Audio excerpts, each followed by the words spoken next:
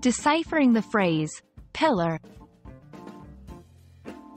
Hello everyone. Today, we'll be diving deep into the world of English phrases and focusing on the term pillar. This word has several meanings, both literal and figurative, and we're here to shed light on all of them. By the end of this video, you'll understand the diverse ways in which this word is used in the English language.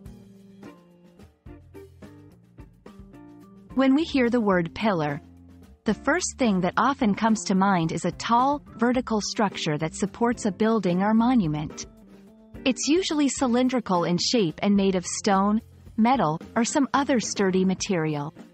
Example: ancient Greek temples had grand pillars at their entrance.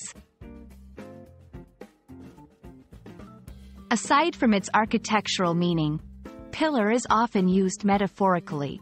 When someone is referred to as a pillar of something, it means that they are a key supporter or an essential part of a certain group or community. Example: Mrs. Smith is a pillar of the community, always volunteering and helping others. There are also several idiomatic expressions that incorporate the word pillar. Here are a couple. 1. Pillar of strength, someone who provides crucial support, especially during tough times. Example: in times of distress, my mother has always been my pillar of strength. 2.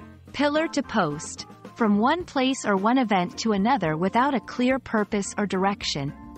Example: after losing his job, he went from pillar to post looking for work.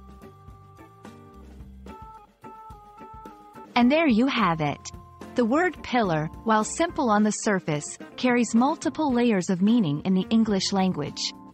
Whether it's supporting a massive structure or representing a strong figure in a community, it's a term filled with depth and versatility.